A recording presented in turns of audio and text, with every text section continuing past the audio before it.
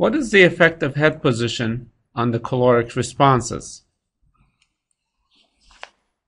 The caloric testing is usually administered while the patient is supine with the head or upper body flexed forward 30 degrees with respect to the horizontal plane. This position is known as the standard caloric test position and is based on the work of Robert Barony in the early 1900s. It places the lateral semicircular canal or the horizontal semicircular canals in the plane of gravity and maximizes the intensity of caloric nystagmus.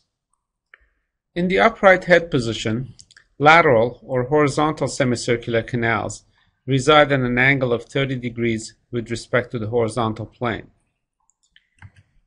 In the caloric test position, the lateral canals reside in the vertical plane and become aligned with gravity. Without caloric irrigation, no response is provoked because densities of cupula and endolymph are equal and the semicircular canals are not sensitive to gravity. Irrigation of the ear canal using a medium that's warmer or cooler than the body temperature changes endolymph density on the side of the canal closest to the irrigation site.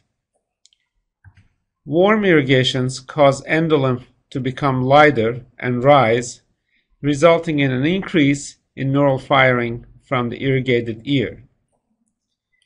Cool irrigations cause endolymph to become heavier and fall, resulting in a decrease in the neural firing from the irrigated ear. According to the Barony's theory of caloric stimulation, responses depend on gravity and are maximized when the lateral semicircular canals are in the plane of gravity. No changes in the neural firing and the consequent caloric responses are expected in the absence of gravity or in the sitting position with the head tilted downwards 30 degrees, because in this position the semicircular canals are perpendicular to the plane of gravity. Yet caloric responses have been reported in both conditions. So is Barony's hypothesis regarding caloric stimulation invalid? It turns out that the caloric responses are mediated by two independent components. One component is gravity dependent that follows Barony's hypothesis and accounts for approximately 90% of the response.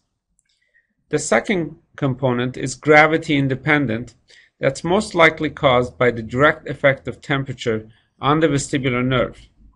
This component accounts for only 10% of the response. For this component, warm temperatures cause an increase and cool temperatures cause a decrease in the vestibular nerve activities regardless of the head position. The evidence for two separate components of caloric stimulation comes from the observation that the direction of the nystagmus is reversed in the prone position with the head tilted 30 degrees downward. This can be explained by the gravity-dependent component of the caloric response. Furthermore, nystagmus intensity is stronger in the caloric test position compared to the prone position. This can be explained by the fact that the gravity-independent and gravity-dependent components are added in the supine position and subtracted in the prone position. There are two other head positions where the lateral semicircular canals are in the plane of gravity. The first head position is when the patient is sitting upright with the head tilted back 60 degrees. This position is not recommended for caloric testing because of the excessive neck extension. The other position is when the patient is in prone position with the head tilted down 30 degrees. Again, this position is not recommended for routine clinical testing because the caloric responses, as noted before, are not as strong as those in the standard caloric test position. So the standard caloric test position, with the patient supine with the head flexed forward 30 degrees, is the optimal position for caloric testing because it maximizes the caloric stimulation.